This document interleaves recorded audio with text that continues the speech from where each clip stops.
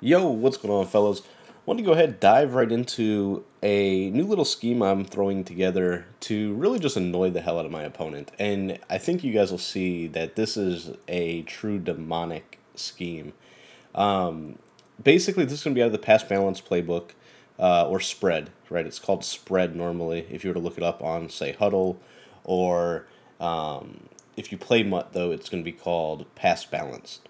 So, with that being said, we're going to be using the split offset formation, and in this game, this first game, I have three receivers out on the field, and you'll see that I'm trying to sit here and pass a little bit, and you don't really have the AP to really do this effectively with three receivers. So in the next clip, you'll see that I actually just sub in three tight ends at the receiver spots that all have short end elite, which is Kittle, Taysom Hill, and Owen Daniels.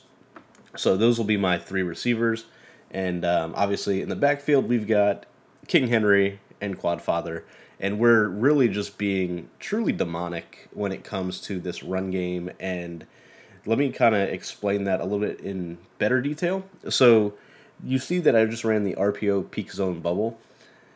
These are really good because of the fact that normally when you throw to these running backs, like when you throw to Quadfather, when you throw to Derrick Henry, they lose their freight train ability, right? Or I think it's actually called Quadfather on him, but it loses the ability to break that first tackle.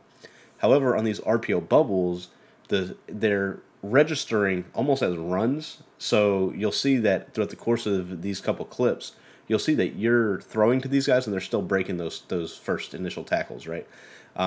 This might actually be a good example of it. Sit right there, perfect, right?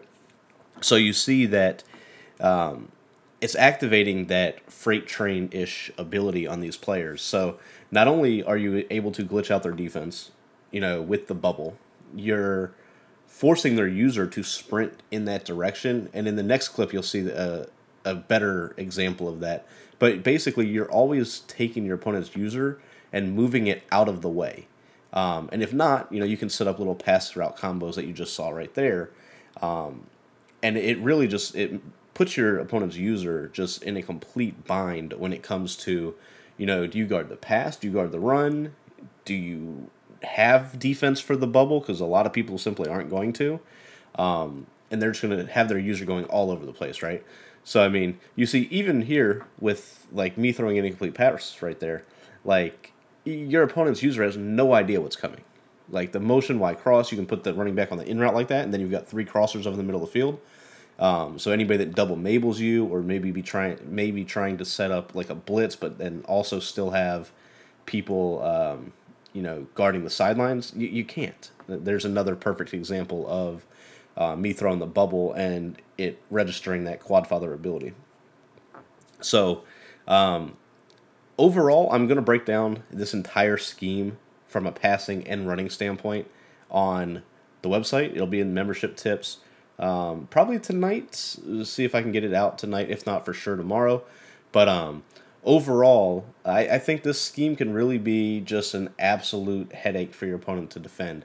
Here's the next game that I played, and this one is what I think you'll start seeing a lot of people do with this scheme. Is you'll see people actually try to, take away the bubble and stuff with their user. So you see how he's bringing his players down. You have identifier, so you can see exactly where his user is, and that he's going to try, I'm going to say try very loosely, he's going to try to take away that bubble. Because if he doesn't play it, then he's screwed. And if he does play it manually with his user, then we can just abuse everything else. I mean, look, this guy is just nonstop. He's on his defensive tackle right here because he's just clicking around. My man dives at me, gets a nice pass interference, or not pass interference, roughing the passer.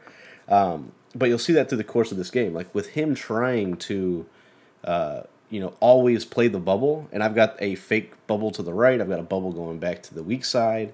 Like, I can essentially dictate where his user's going to go. See, once again, the user goes all the way over there. He's a bit late. I do throw the bubble. We pick up a nice little bit of yards right there.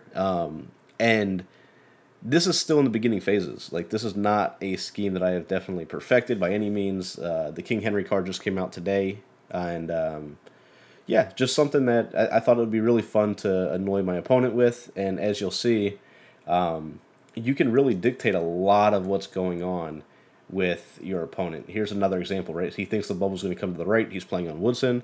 I do the fake bubble to the other side. He tries to click on to the other side, gets stuck, and we simply just walk into the end zone running the ball. Now, is it completely broken in the sense of, like, does it need to be patched or anything like that? I don't know. I don't think so. Here you see me audibling down to the goal line. This is what I was talking about earlier. He has no idea how to defend this, and truthfully, I don't know how to defend this. So, yeah, you saw he just audible to zero blitz or whatever, spinner, whatever it was, and hoped for the best. Still pick up 3 yards. Here you go. Once again, he's going to play the bubble. We're going to hand the ball off.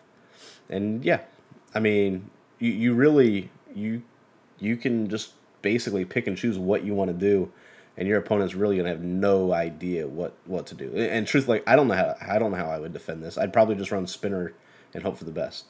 But yeah, I mean, as you see, Derrick Henry, this new King Henry card, pretty glitchy with this scheme. Might be the best scheme out there.